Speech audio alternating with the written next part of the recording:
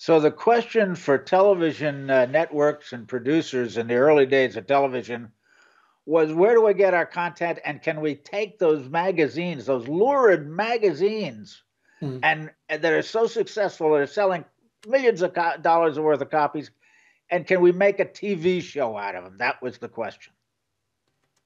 Well, these two old guys are going to be answering that question to some extent in today's episode of Two Old Guys at the Vintage Film Channel. And we're sitting in the balcony, our virtual balconies, and we have just such a conversion of lurid content to TV fare that was in the early 50s, and they called it Front Page Detective. Yep, from the magazine. In Yeah, fact, there's the magazine cover right there, published by right. Dell, who is a name that sticks in my mind for comic books. Dell And by the Comics. way, Dell is still around today, Yeah, yeah. making all sorts of paperback books of various kind. But this was one of them, 25 cents. Wow. Yeah, yeah, and a lot of people bought those Yeah. lurid front page detective So magazines. let's go see a little bit of this lurid uh, So Vintage Film Channel, the TV show the TV show. was made in black and white, and you know what? It's not a bad show. It's not really lurid like the magazine was, Yeah. all right, but it's a detective show, and Yeah. it's an early detective show. It's pretty good. It's based on the premise of this guy who is a columnist, a reporter for Front Page Detective, and he works with a cop, and they get into murder mysteries and things like that. I think it's a reasonably well done show, and it's kind of entertaining. But the wonderful thing is that Grace on Vintage Film Channel has preserved this for us, Oh no and no it no looks no no. great. She's gone beyond preserving them. She has enhanced it better than anything she ever got, because the Yeah. quality of this is probably better than it came across TV Oh, in the first place. yeah, I'm sure. I'm Yeah. sure. Particularly if you remember early television with those little boxes, you could barely see this stuff. Right. This looks great. So, and it's not a bad story. The acting's good. The lighting's good. It's Yeah. a half hour noir drama. Um, it's not noir like you'd get in films, not really dark, but Right. it's pretty good. And there's always a pretty girl or two.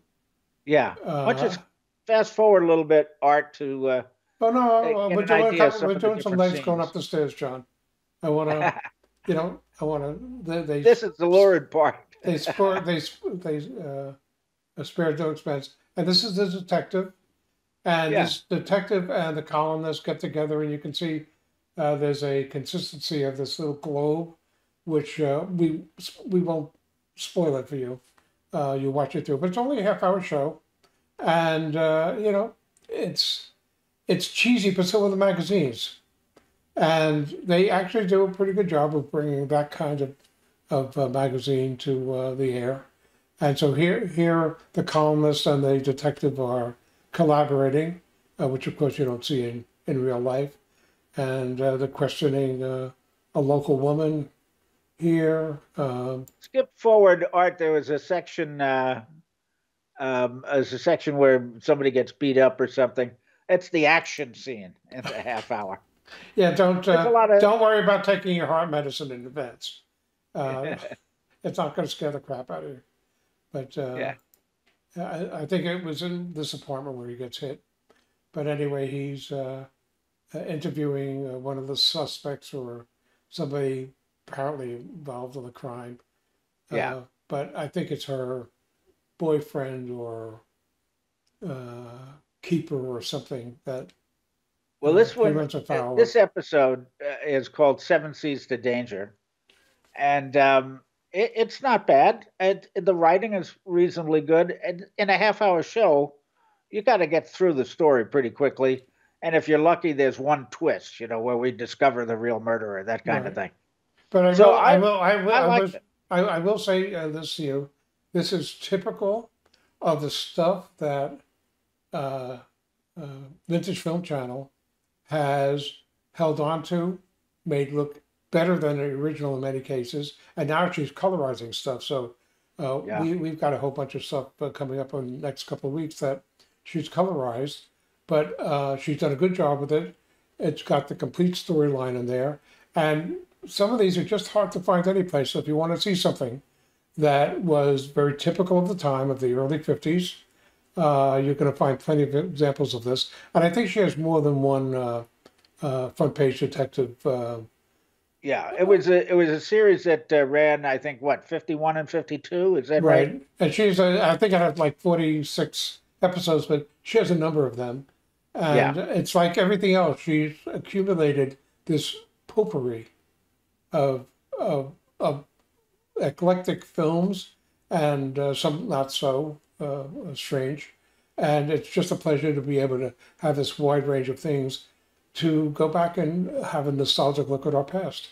Yeah, you got to go to vintagefilmchannel.com and YouTube/vintagefilmchannel and look at the wide variety, as Art mentions, that Gracie has put up there. And look up Seven Seas to Danger and Front Page Detective. Anyway, hope you will enjoy it as much as we have. And please encourage Gracie to add more films like this by subscribing to her channel. And if you like the film, like the film. And if you don't like it, there's a thumbs down as well. And please come visit other things that we have on Celebrating Act 2 so that you get more fun out of the second half of your life. For more on Celebrating Act 2, visit our webpage, follow us on Facebook, subscribe to us on YouTube, and tell your friends. Celebrating Act 2 is the user manual for the second half of your life.